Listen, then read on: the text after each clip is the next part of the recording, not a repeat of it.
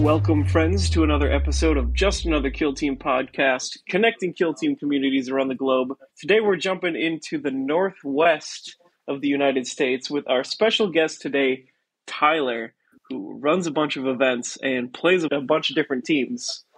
Welcome, Tyler. Hey, how's it going? Hopefully it's going really well. Yeah, absolutely. Super busy. Like you've got a lot of big stuff coming up. I know while I was looking into the Tacoma scene for the Goonhammer article, your name came up. And that's when we first got connected, really. Mm-hmm. Yeah. It sounded like you guys have a pretty big scene, 40, 50 players coming up at one of your upcoming events, Kill Scream? 64. 64, yeah, that's a big one. Are you guys doing a 2-day event with 6-7 rounds? So it's a 1-day 4-round event for pretty much everyone.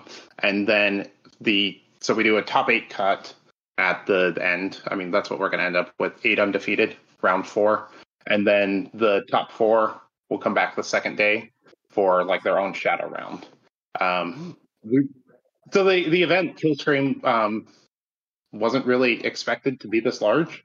Like we knew we had some momentum following Tacoma. You know, our events have been growing and stuff, but we had to bump it up to 64 to accommodate. And we're actually at max size for the ground that we're in. So sounds great, really. It's incredible. The community's outpouring and support has been absolutely astounding. Yeah, and it sounds like you've been instrumental in building up that local community out there in the Seattle Pacific Northwest area. I know that you played against Chris Bakke, US's number 1 last year at last year's Tacoma or Seattle Open, I think.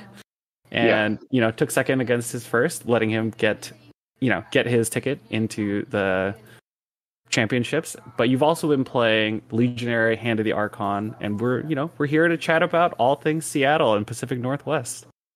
Absolutely. I think we have a pretty vibrant and exciting scene up here. And I think it's slightly different in some ways, and we can cover that, from the rest of the country and what I look at. So. Yeah, I'm definitely excited to hear about that. Any teasers right off the bat of what makes it different? So I think that we have a very elite scene up here. So we trend towards elites. So you see a lot of Phobos, a lot of Legionary, a lot of Intercession. Extremely popular teams. I mean, just like across the board, they're the highest represented. But I think we have a lot of high skill cap players out here for those teams specifically. I see people playing them and placing pretty high at events out here that are, I would say, comparable skill level to other people I'd see in other places with them. So yeah, I think that's like the really big thing. Just a lot of really top level elite players out here. Yeah, that's actually a pretty big difference, I think, from the majority of the metas. I think last weekend at Nova, which I just got back from, I think, it was really just commandos all the way down, where I think in the top 8, there was like 5 commando players, just because all the boards, because we were using the Turning Point Tactics mission pack, every board had 3 pieces of heavy basically across the middle of the board, which is basically just like the perfect commando nesting ground. So it made it very hard for any of the elites to really get too much started on open. I think on In the Dark, the second place player, Shane, he was able to basically dismantle most of the commandos on In the Dark because 3-5 profiles are substantially worse than 4-5 profiles. Yep. So I think there's a lot of that. I'm curious how your meta has been adapting to Chaos Cults, Felgor, and now the Commando Menace, basically. So, I mean, I think Commandos have always been an incredible team. I think that their rise to the top is twofold. Like you said, it's the map pack. But also, the nerfs kind of all coming together have created a really just solid base for them. They can set up such an oppressive early board state and just really control a lot of stuff, As far as Colts, they had come out right before Tacoma, and we had a couple really solid players with them, but they just kind of they got outmaneuvered a little bit by other players who were prepared for them, and they couldn't come back. I think that the Pacific Northwest also tends to kind of like self-regulate in a lot of ways. Like when Pathfinders were broken and there was that soft ban on them, like that's kind of stayed in place. We don't really see a whole lot of really aggressive Pathfinder players. Colts and Felgor, a lot of the top players out here actively avoided them for Tacoma because they didn't want the feeling of winning with them. We are extremely competitive, but I think that we're very much based on building community first and making sure everyone's having a good time. Yeah, I mean, that's definitely always a worry when it comes to these extremely strong meta teams. I know, Jason, I'm sure your scene ran into the issue. I know a lot of players locally in the Brooklyn scene were kind of not really the most enthused when Felgor and Chaos Cults were really strong. So I don't think we have a soft ban because the New York scene is pretty competitive. So people were playing them, but you still had to play them well for them to be good. It's just Chaos Cults were very, very forgiving at that time period. Agreed. I think that. So we had like one really top player, Brandon Beam, playing Chaos Colts. He played an extremely tight game into me round 3 on the first day, and he gave me my only loss at Tacoma. And then the next day, I think his first round was up against Matt, and Matt obviously won the whole event. Phenomenal player, really, really strategic. He's going to make you work for everything. And if you mess up, he's gonna capitalize really hard on it. And he saw that opening and just hit Brandon really hard, and he couldn't come back from that. Did you manage to catch part of that game and see what happened? Was it like a really big turn 1, turn 2 play? I think it was a really big turn 1 play. I think that he had ran an intercessor gunner with the Auspex, so he could do a no obscuring shot. And basically just set up, and there was a slight mistake and got a shot in and took out some really important key models first activation. Yeah, probably on an open board, I assume. Yeah. So the Pacific Northwest, Tacoma was all open, and then we don't play into the dark out here. Oh, hey, that's actually a big meta thing. You should have led with that one. I mean, I would get to that. We like to. That's pretty spicy. A lot of people get weirded out when we say that. So we love the spice. That actually ties right in with one of my questions. What do you do for terrain? Like, are you following like any kind of like terrain packs, or like did you make your own, or how's that looking? So I personally, and I think as a group, we don't really believe in map packs. They're cool for some people, but generally our events are 24. Like for most of them, as we've been growing our community. And so every round, me and my other like primary 2 TOs, we'd go around and we would reset every single board, every single round between them. So bespoke setup for every mission.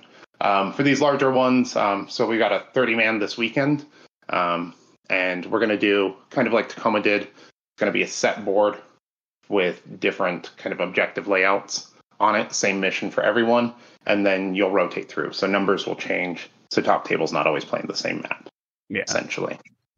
That's my favorite way of doing larger tournaments. It just lets you rotate and have each board already kind of designed rather than dynamically switching every round, which sounds like a lot, but it sounds cool. I think that as we've evolved and grown, we have a lot more flexibility.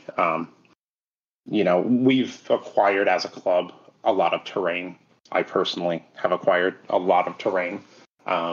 And the ability to just kind of like do single setups and stuff like that and not have to move stuff around has become easier. And our knowledge as TOs has grown, so we feel more comfortable in setting up stuff and making sure it's, good for everyone. And it's going to work great for the event.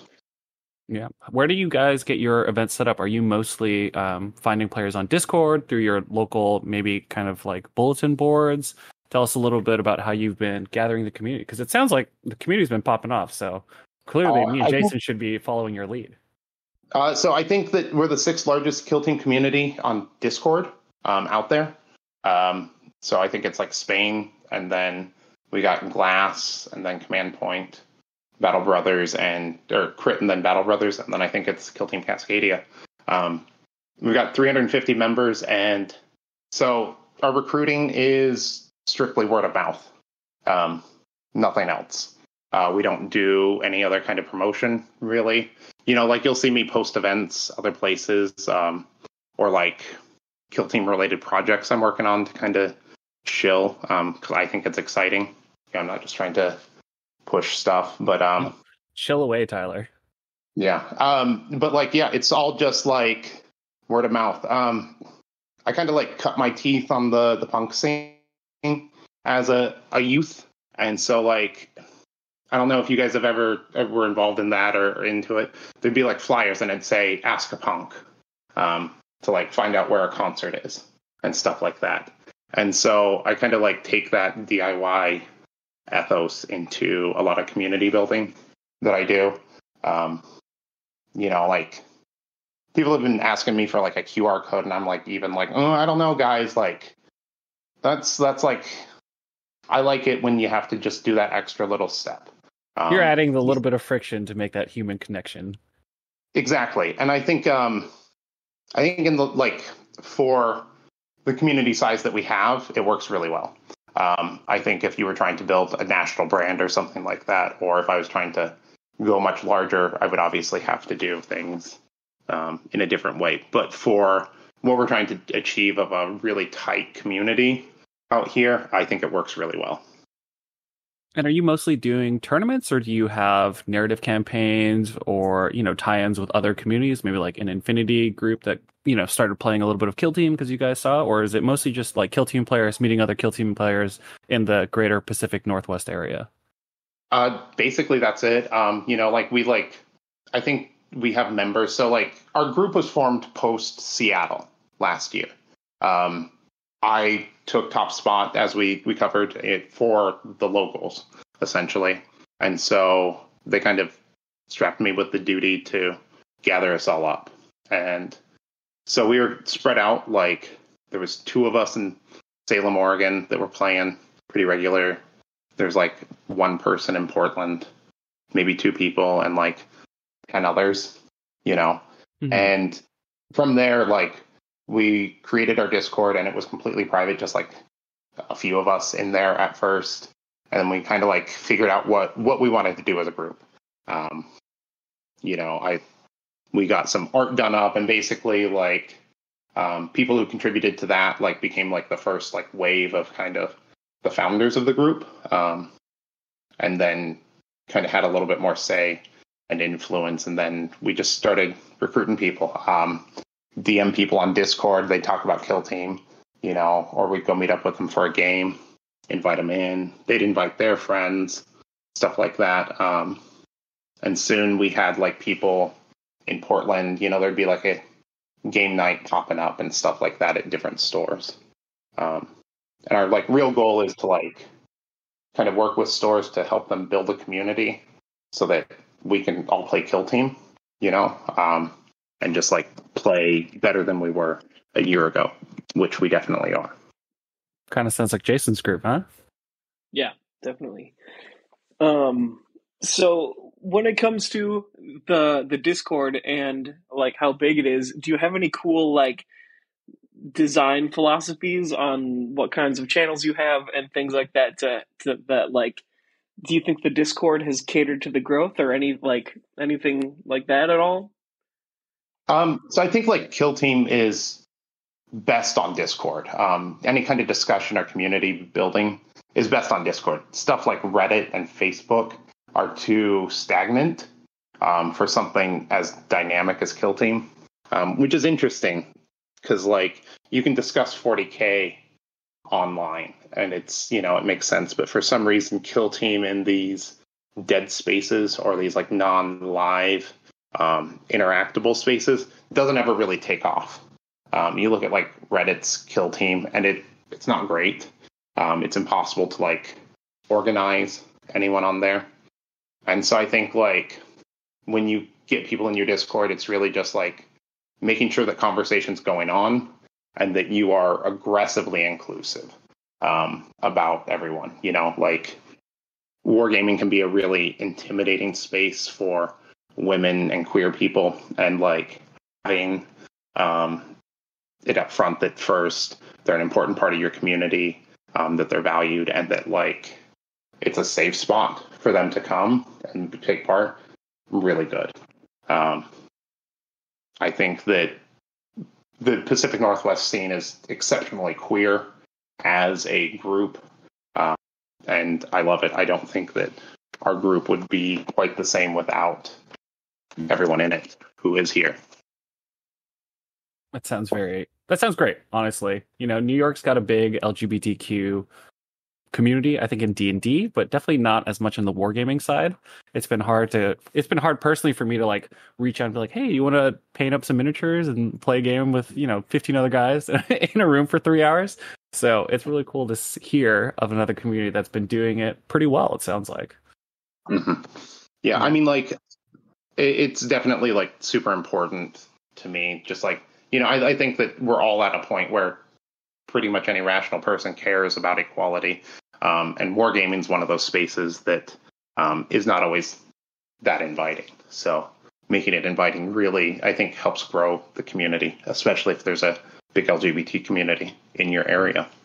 Do you have a handful of local shops that you work really close with and some of your other TOs are closer to that you guys all individually work at? Or do you guys kind of rotate? How's the scene kind of been growing organically? So we started off in like one shop, mostly in Salem, Oregon, which is like where I'm based out of. And we were playing there for a while, and we actually outgrew the shop, essentially. We were getting like 16 to 20 people weekly, just casual games every Wednesday night. And a new shop was opening up, and one of my friends, part of the group, drove by and like stopped in. They weren't even open yet. And he talked to the owner, and we moved in there as our primary shop, Shiv Games. Jeff, the owner of Shiv Games, has been an incredible partner to work with to help us grow. He's really been fundamental to our success. I think he gives us, a spot to play. He lets us host tournaments for free, so there's no fee for us. And then that in turn allows us to put everything that we get for entry fees towards prize support. And then also charity, which is the other really big thing that we're about out here. It sounds in general like your whole scene is ahead of the game in a lot of elements in that regard.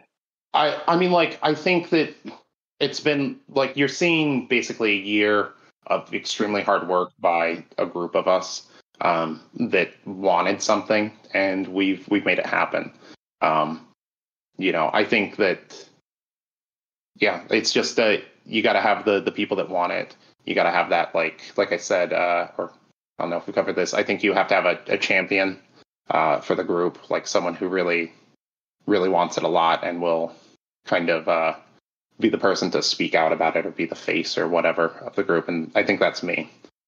Perhaps the champion of the community has some hometown heroes they'd like to give a little shout out to. I think it'd be really cool for us to hear about some of your, like, the people that help make it all possible for you. Because I know personally, I do a lot of the work, somewhat on my own, but having like your crew that backs you up is always great. And seeing players, do well, starting in your tournaments and then going to the GW tournaments and doing well, it's always very rewarding. So, give us like, a handful of players that you want to give their shout outs to. Absolutely. So like, I would say that the two people that I rely on the most is Eric. He's my like co-coordinator. He does a lot of like the back end kind of like administrative stuff for us. He keeps us like on target for what we're trying to do. Project manager, essentially. And then our head judge, Greg Marquino, he took second at Tacoma. Dude is incredible. If he takes a golden ticket ever, y'all better watch out. One of the best players I've ever played in my entire life. I don't think I would be as good as I am if it wasn't for Greg. And I don't think I've ever talked to or met someone that has quite the mind for the game like Greg. Truly phenomenal player. And then up in Seattle, we got Max. Max is one of our founders, and then Brandon. Love them both to death. Wouldn't be able to do a lot of the stuff we do without them. So Good to hear. I mean, it's one of the fun things about playing community-driven games is making those connections and finding those friends that I think a lot of video games, it's just that much harder because it's much easier to lose that connection when you're mostly just playing a video game, right? Absolutely. I mean, video games are wonderful, but like why I really enjoy tabletop games is like you have to make that personal connection. You have to stand across from someone and negotiate something. That's like one reason I personally don't do tabletop simulator. I play tabletop for the social aspect. We always say, like, with our events, your goal is to come and make 4 friends by the end of the day, and hopefully you win. Yeah, I mean, my goal is always come, have fun, and play a game. The fun is the first part, the game is the second part. And fairness is right up there, but if you're not having fun, then why spend the time? Why spend the 8 hours, right? Exactly. Like who wants to come to an event that's not fun? Yeah. One of the things that I've been interested in, hearing you talk about how big your scene is, it doesn't seem like the Pacific Northwest is really mixing in too much with any of the other scenes at the moment. Is that correct, or am I just, am I off? I mean, I think that's correct. We do send out spies to events, I'd say. We have some people that float out there to other events that you may see every once in a while, but they're lurking midfield. They're those midfield sharks you got. And some of them have really, really improved their skill. But I think that the Pacific Northwest is just generally kind of an isolated region. It's always been on its own for everything in a lot of ways. Geographically, like we're pretty far away from California. And then you got Utah and Idaho next to us. And then then Vegas, that's the next big stop. And so LVO and all of that.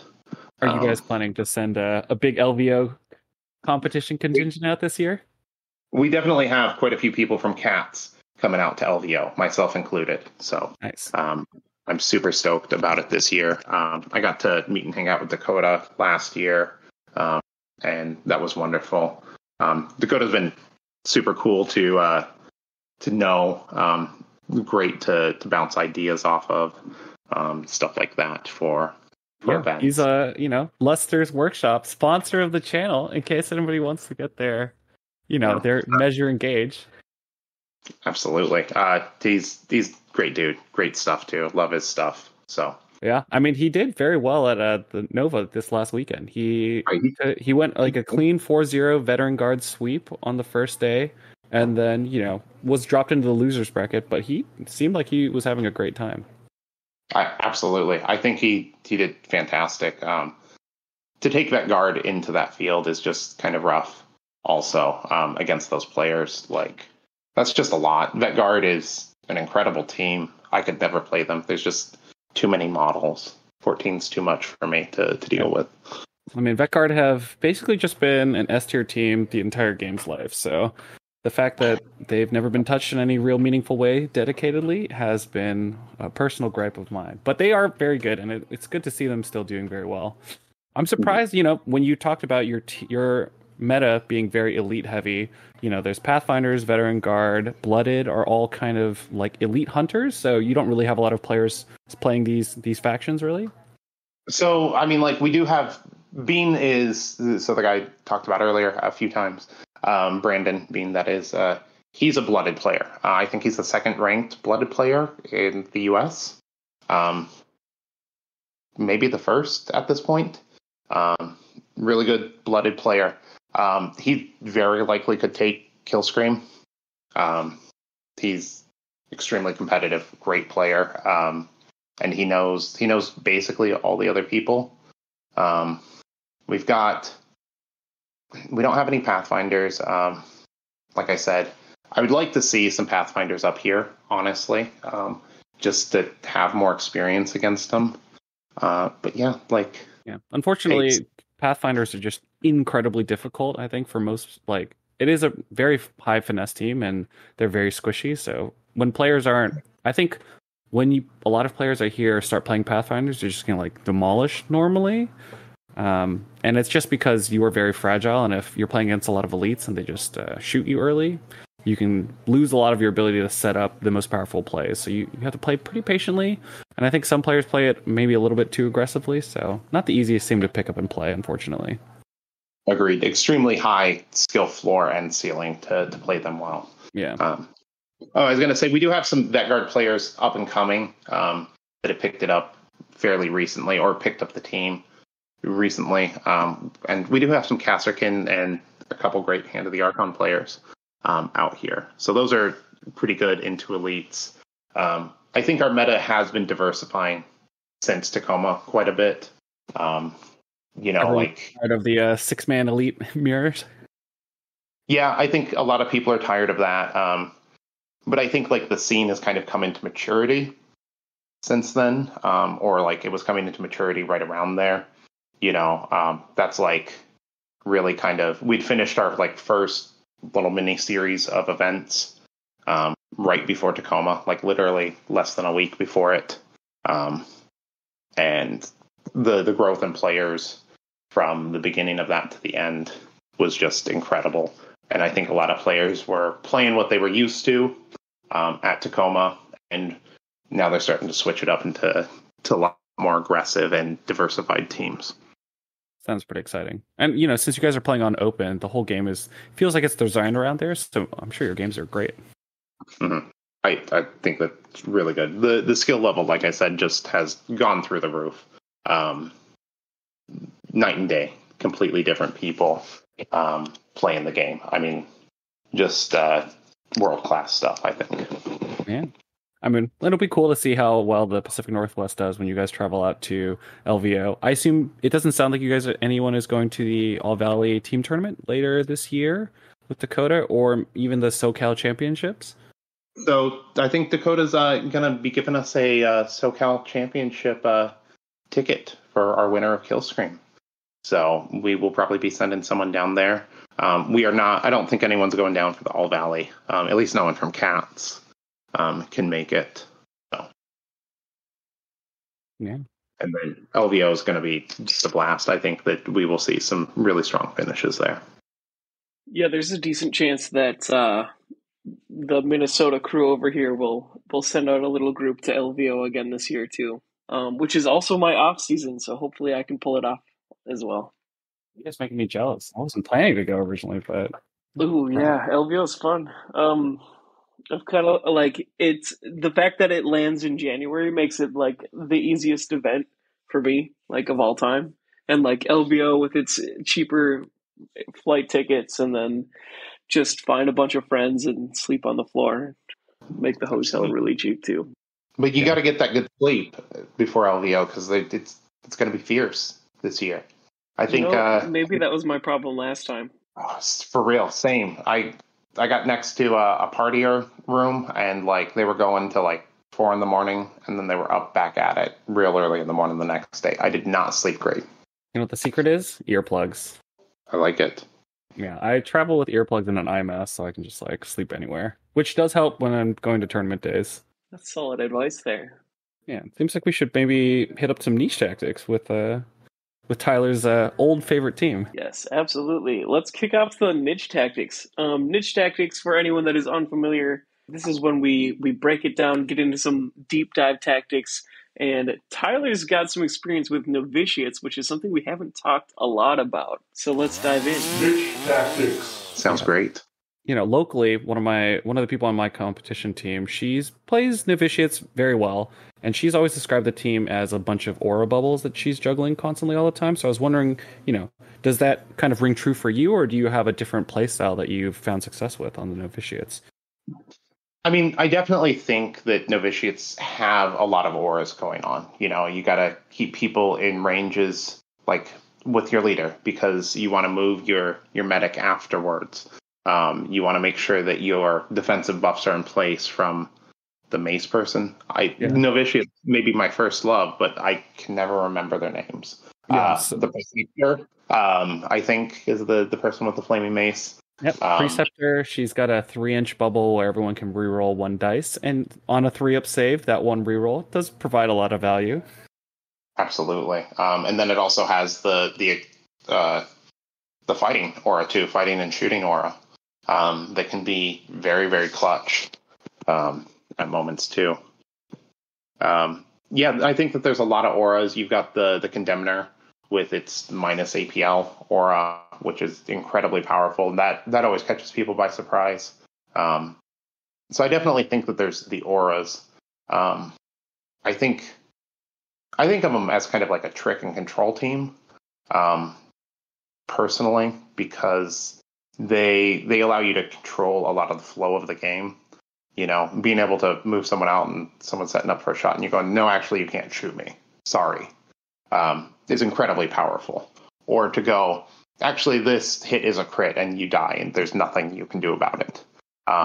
The ability to do what you want when you need to is, I mean, that's everything in this game. Consistency and control of dice and being able to execute on your plan is so powerful. Yeah, for listeners who have never played against Novitiates, which I'm sure is a fair number of players at this point, just because it is both a hard team and I don't think a super popular team. They were doing very well last year in the meta, but the Novitiates' primary rule is Acts of Faith, which is basically a pool of points that you can use for a whole, I think there's 8 different abilities. And the one that Tyler was referring to when he was referring to blocking a shot is the ability called Blinding Aura, which is as you go to get shot, you can spend some points, and then your operative is treated as both a conceal order and being in cover, which means that unless you're within 2 inches, you can't shoot them. And at the floor, you can use them as just a tactical reroll. So you can think of Novitiates as a team with 10 operatives that have at their base 12 command point rerolls, which is a lot. And beyond that, because anyone who's shooting, pretty much, you're going to put an auto chastiser on. So they're already re-rolling 1s, and they probably hit on 2s, you know? So the team is just crazy like that, crazy consistent on the flamers. And the leader is easily the deadliest weapon in the game with that plasma pistol. You know, it will hit 4 shots every single time, unless your dice just are cursed. And even if your dice aren't cursed, you know, you can still fix it. Exactly. Like, it's just crazy. Like, the leader will delete 1 to 2 people each turning point, you know? Yeah, for anyone who doesn't know, the Novitiates leader, she's got a plasma pistol that you can use a strategic ploy, Eyes of the Emperor, which will make her plasma pistol a plasma gun. She hits on 2s, and she can take an auto chastiser. She can reroll 1s. So she is 4 attacks on 2s, 5, 6, AP2, ceaseless. So basically she just puts 4 shots down every time. Yeah, it's just crazy. She's just nuts. So do you have any other set plays that you like doing? You know, I know that people talk about having the medic sit next to the leader so that the leader can take a safe shot, then get back into cover. And I also know that people use the Preceptor to line up within that same bubble, so even if she gets shot, she can take a couple extra hits. What other plays or, you know, fancy things have you done with the team that you found success with over time? So I think one of the things that really gets overlooked about the team, and Chris pointed this out to me after our game, is that the banner lady, she actually has 8 wounds, not 7. So she's slightly more durable, but she also has that like cool little bubble, the aura. We're going back to the auras. And if anyone dies near her, they get to shoot. So sometimes if you set up right, you can run your leader up. You can shoot someone and kill someone. Run your medic up, get them in position. Then, you know, just get off double shots. Or if it's late in the game and you need to make those important kills, you know, just sacrifice your leader. If it's an elite team and you've already killed enough of them, it doesn't matter, you know? Yeah, I mean, I think when my novitiate player locally was struggling against the elites, she was saying that, you know, the elites are one of the harder matchups because without your leader, you're not really able to crack the 3-up armor save. Did you find that to be the case, or did you have plays that you found very useful against elites? So I think that before the Nurgle nerf into Legionary, it was really hard. I mean, like, it just basically stopped their ability to, their mutagenic flesh did, to be able to put any serious damage on them with anything other than the plasma. And I think Intercession are still, Intercession are just an incredible team, period, So I think that's a difficult matchup just in general. The durable nerf is obviously really good for everyone, and especially Novitiates, because you can pile on those crits if you have to with them.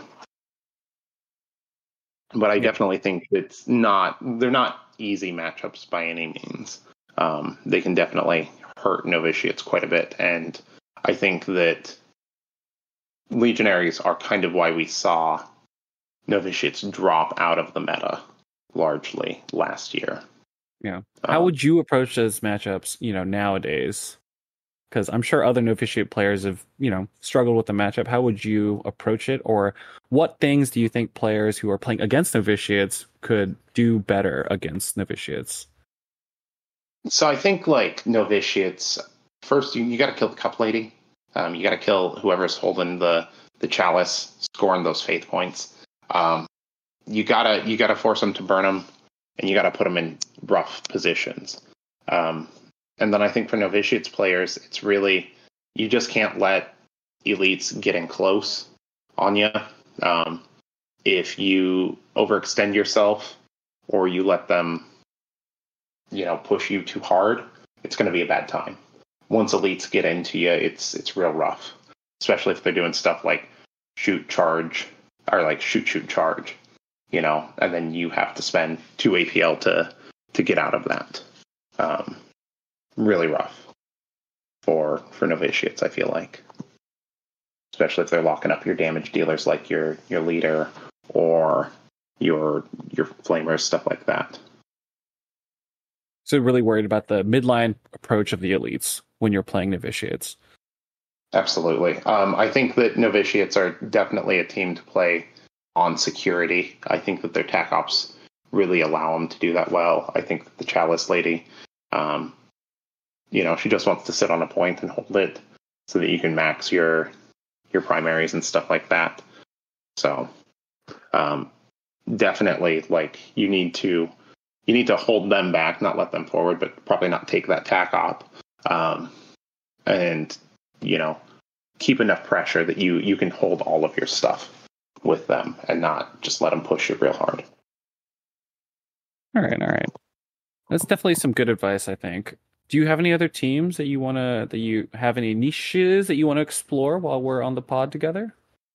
I honestly, I don't feel like I play as much as I would like these days. A lot of my time is spent doing organizational stuff. Kill streams come about really fast. It's a big event, period. But the whole thing is less than 2 months from announcement to go. And so that's crazy fast, and we're trying to get a lot of stuff out before then. And then tell us a little bit more about Killstream for anyone who doesn't know. Give us the date, give us the location, and talk it up a little bit. Okay, so it's October 14th in Portland, Oregon at Guardian Games. There are generous hosts this time. They are providing the space for free for us to have this wonderful event. Super, super awesome. And it's going to be, like we've said, 4 rounds, and then a shadow round the following day for the top 4. We're giving away a sword to the winner, kind of celebrate, trophy's cool, but a sword's cooler. And it's kind of a horror theme. We kicked off our first event last year right around Halloween, and I'm kind of just a big nerd in general. I like horror movies and heavy metal, and so that's kind of been the theme for the year, and so we're celebrating it, and we're doing, just the best sequel we can with it.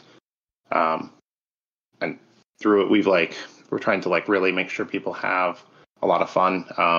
If you're not in the top 8 in the final round, we have a fun narrative mission for people. It's going to be a little bit different than a standard Kill Team game. So All right, so players are mostly playing on the first day, and then the second day is for the top 8. That's the format? Yeah. Top 4. So top 4. Wow. Yeah. So, like I said, Killstream was never originally meant to be a 2-day event. Our first one was a 1-day competitive, 1-day narrative event, but we're going to have a competitive one. Narrative. You guys kind of outgrew that, huh? I mean, like, I like narrative, and we're keeping the narrative mission for optional for people in round 4. But it's just, narrative is so much work. It just takes so much to do. It's like between the writing the mission, the acquiring of any extra models, painting, the setup, all of it together is just like very, very intense. Yeah, so I think, at the New York Open last year, I ran 2 different 1-day narratives with like a bunch of bonus rules. And at the end of it, I was like, I'm not writing extra rules like this for at this level again, just because it is a lot to try to have a unique experience. So this year, for the New York Open 2, we have like 3 people kind of working together to drive through the 2-day narrative. So I'm excited to see how that plays out. That sounds really cool. Yeah. Unfortunately, it sounds like you guys are mostly staying up in the Pacific Northwest until LVO. Otherwise, I'd tell you to come out to the New York Open, even though you have the LA one right there. Like New York Open sounds great. I'd love to come out to New York sometime. Get a real New York slice. Yeah. Pizza's great out here. Absolutely. Yeah, November 4th, 5th. In case you want to drag anyone else down, we'd be happy to have you. No, I mean, like, it's tempting. It's very tempting. So. All right, friends, we're going to jump into another section here, the Operative Showdown, and this time we're going to jump into the previews and the rumors and what we know about Strikeforce Justian. Operative Showdown. Yeah. Luckily, this is a great Operative Showdown because it is literally just 7 operatives compared to Intercession spread of Assault Intercessors with some special stuff and Intercession Warriors with a bunch of different guns. This is a fixed roster of 7 operatives that you get to pick 6 of. And that's, different from the Intercessors in the past. It looks like we will not be getting any new TAC Ops or any new strat ploys or anything. So I think right now my expectation is this team just runs with the Intercession rules, just with these 7 data cards. Which also covers the equipment. Yeah. Unfortunately, for players, the equipment is baked in, and it looks like we get a 4-up invulnerable save on the captain. We get a smoke grenade, and then we get a bunch of sniper rules. Absolutely. I was surprised that the captain is not a little bit stronger. He's a chonky boy. He gets to hit on 2s with his plasma pistol, which is not something we have on the Intercession squad, because I believe the only plasma pistol you can take on Intercession squad is a 3-up plasma pistol on an Assault Intercessor.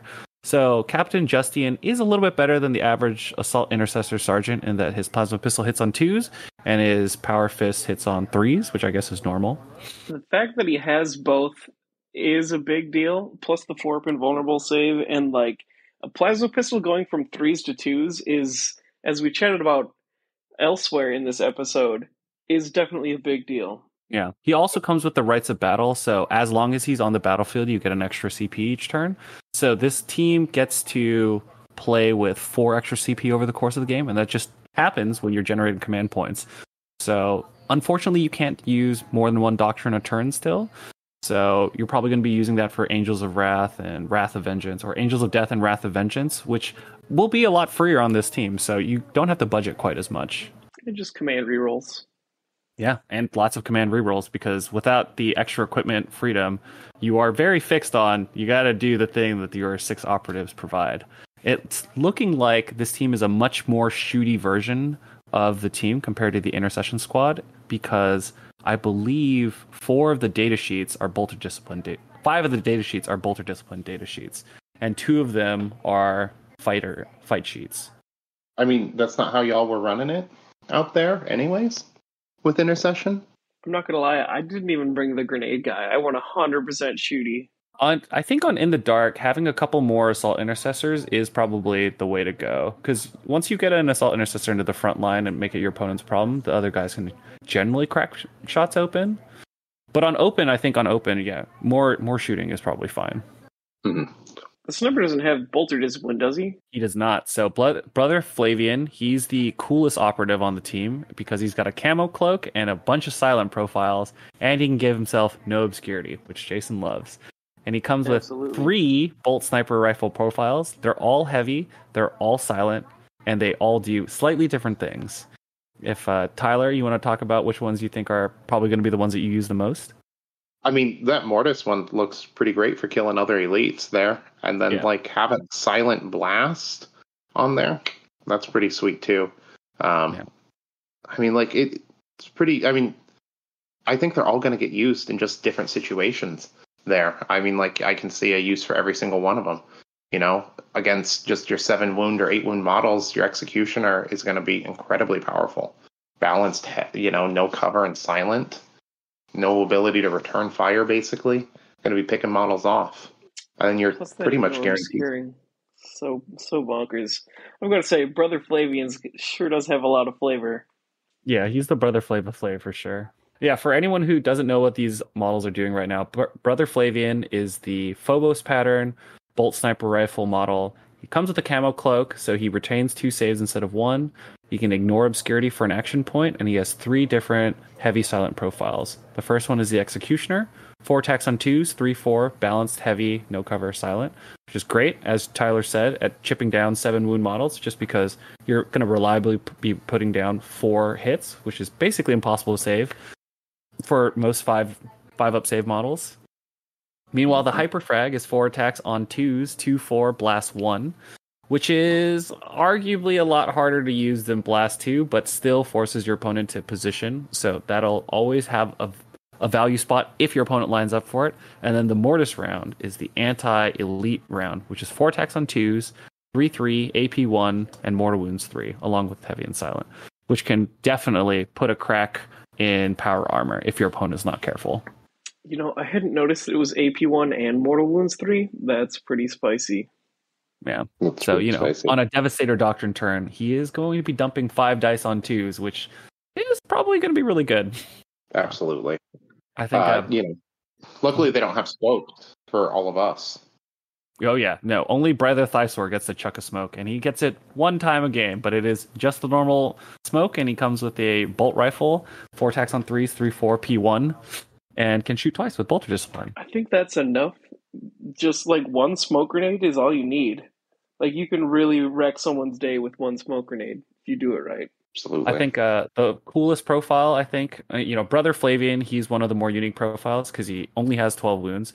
But on the flip side, Brother Acules, he picks up all the leftover wounds that Flavian threw away as a heavy, a heavy intercessor. So fixed from the compendium rules where they had 3 or 6 movement but only 2 APL, he has the proper 3 APL now, but he only can move 4 inches a turn. But on 18 wounds, that's not so bad. Then they made his heavy bolter the exact same thing as the heavy bolt rifle from the compendium. So no, it is much worse because it is a heavy bolter with only 4 shots. So that does suck. And it is heavy too, isn't it? It is heavy, but 4 dice on 3s, 4-5, P1. If you roll 8 dice, you're probably going to get a crit, so it'll probably dump enough dice to kill something, but 4 dice on 3s is definitely a far cry from the 5 dice on 3s that other heavy bolters get to play with. Generally, those ones cost CP, so maybe that's the balancing point on Brother Acules, but I do look at it and kind of am sad.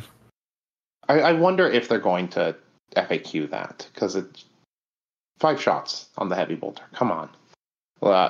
This isn't even as good as a regular bolt rifle with blessed bolts and a scope here. Yeah, I think the problem is without the suspensor equipment, Brother Acules is probably going to get left out by the wayside unless your map allows you to have a vantage point early up that actually does something, which I think the majority of mission packs and players have kind of moved away from an easy to get to vantage point that just dominates the board. So it's he's just going to have a miserable time setting up. Because since it's heavy, you can't move, shoot, and then run away. That's just not allowed. He's just supposed to stand out in the open and hammer people with big bullets. He could barely make it on top of a piece of Octarius terrain, though, with that 2-circle movement. He can make it up. He just can't shoot on that same turn, unfortunately. Just barely. And he has to start all up on the wall. Yeah. Yeah. So I'm assuming that, Brother or Sergeant Marius and Brother Vignius and Brother Thyser are probably going to get a lot more work done than Acules just because they are normal assault or normal intercessor moves. One of the cool things, I don't know if you guys have seen the backside, but basically you pick 6 out of these 7 models, and then you select either Sergeant Marius or Captain Justian to be your leader. So you can actually have both on your team. You're not restricted to one. So you actually do get a higher ballistic skill average, I think, across the team than you would on the intercessors, because Sergeant Marius is a 15 wound model, so +1 because he is like a sergeant, but he also hits on 2s with his bolt rifle. So while you're not getting the power of the intercession squad where you get 4 or 5 bolter shots, you at least are getting a lot more ballistic skill too in this team. Yeah. Interesting. Yeah, I think the that sniper, the sergeant, and the captain, and it's those 3 with ballistic skill too, right? There's not another one. Yeah, that's still 2 more than you would get on intercession squad. So it is a natural increase. I wouldn't say that it's an equivalent exchange for the equipment loss, but it's not nothing. I think that this team's ultimately going to be very good for the game. It seems like a perfect team for new people. We teach on intercession out here, which is probably one of the reasons that we have so many elite players. Someone's brand new, we're going to teach them the game with intercession, and then they usually buy intercession and play it for a minute. As long as this box is available for people to scoop up the models and stuff like that, I think that it will be a very, very great team for the game. Yeah, I think the good thing about this team is this is a dead easy kit bash too. Like if you bum around the 40k players, I'm sure you can pick up, 1 heavy intercessor and 1 eliminator relatively easily. Yeah, I actually already have all of these models. Like I have a cool, I don't know if he was an intercessor or a captain, but he's got a cape and he has a fist and he has a plasma pistol already. And I've got a squad of heavy intercessors. I've got 2 squads of eliminators. Of course, I've got intercessors. So I'm already ready without even needing to get any models. And it would be easy to do that for a lot of people, like Travis was saying.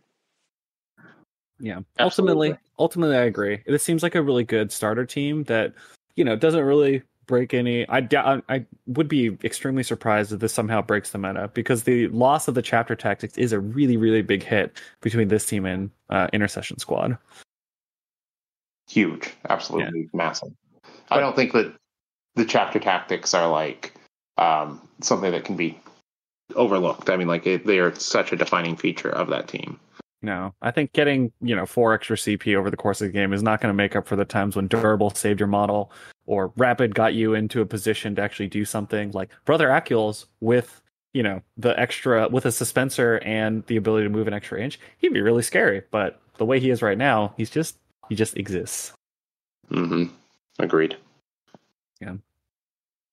Yeah, but overall, Brother Flavian, he looks really cool. Being able to hit on 2s with a sneaky guy is, definitely a cool model. There's not too much going on with the team. There's kind of a weirdness in that Brother Vignius has an auto bolt rifle and everyone else has the normal bolt rifles, which is a little odd. But I think I would have really liked to see 1 extra assault intercessor on the squad, just so that this would have a little bit more play on in the dark, when you actually just want the extra guy that can do melee. That's what Captain Justian's for. Oh, yeah. Yeah, Captain Justian's there to take names. I think, Captain Justian looks very, very good. A 3-up save with 15 wounds and a 4-up invuln, that's going to be a tough nut to crack. So I'm excited to see this team kind of make it out. Unfortunately, this is part of GW's Space Marine Heroes series. So for any players who are hearing this and it sounds cool, I would probably just go get spare models rather than trying to get the exact models from the gacha system, because you never know with a blind box if you're going to get the model you need. So who knows, if you get 2 Captain Justians and no Brother Flavians, that would just be a disaster. I think as long as you buy a box, you get all of them, and then 1 duplicate in there. Yeah. So I think the worry is, how often are you going to find 1 box versus someone just I just want to get one of these blind boxes, and it just disappears. One thing I love about the hero stuff, we give it out as sportsmanship every single round for our events. So whoever we think like is demonstrating exemplary sportsmanship, we'll hand them a Space Marine Heroes box. Yeah, that's great. This sounds like a perfect way to do it too, because these come with like data cards. Absolutely.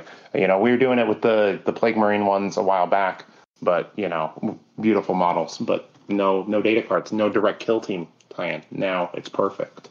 Honestly, if I would think that if this model does well for GW, this could be a really nice way to get more people both into kill team and provide a little bit more value for these Space Marine Heroes boxes.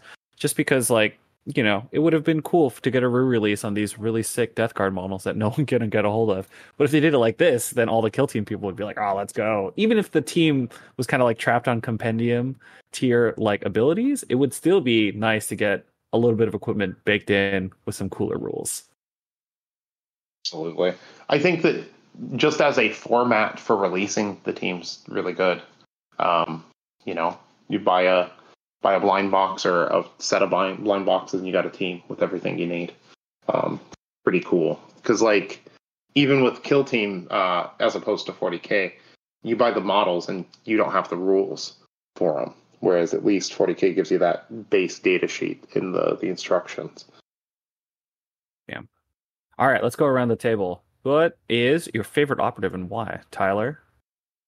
Oh, man. I think I like the Crimson Duelist for Hand of the Archon. I was talking about from the Strike Force Justian.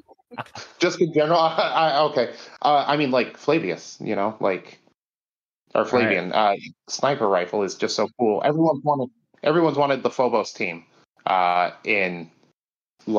have the Eliminator sniper, and we didn't get it. So now we're finally getting what we've wanted. Jason?